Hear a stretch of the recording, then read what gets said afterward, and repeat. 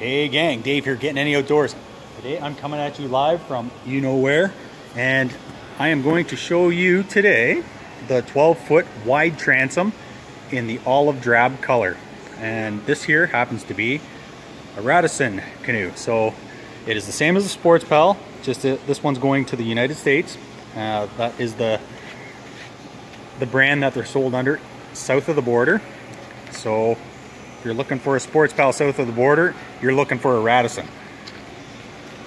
Let's give you some of the specs on this baby here. The length is 11'8", the width is 38 inches, the center depth is 13 inches, and it weighs in at 46 pounds. The carrying capacity of this canoe in the Sportspal model is 550 pounds. In the Radisson model, it is 450 pounds, rated for a 2 horsepower motor.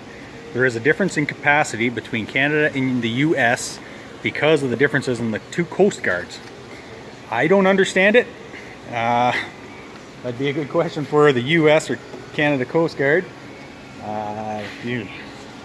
What? They'd know, not me. Here's what it comes with. You get your luggage cords. Are awesome for holding in the paddles when you're in transit. It comes with the 2 paddles. And I'm going to show you another accessory for these things that are made here in North Bay, Ontario, Canada.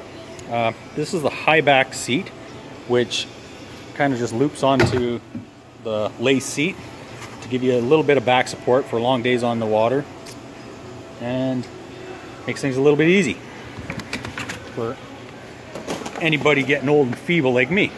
So there you go, guys. That's just a nice, short, sweet introduction to the 12-foot wide transom Sportspal or Radisson.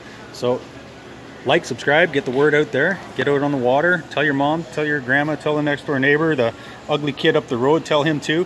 So thanks for watching, guys. Until next time, see you on the water.